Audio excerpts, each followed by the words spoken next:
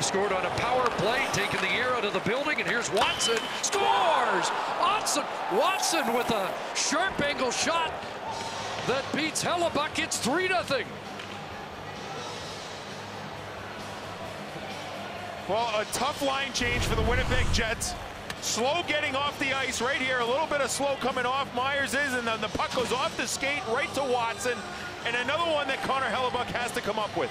I mean, this is a sharp angle, and you just simply cannot see the puck doesn't get deep off the skate. And then from this angle as a goaltender, you just have to come up with these, even if it goes through your D-man.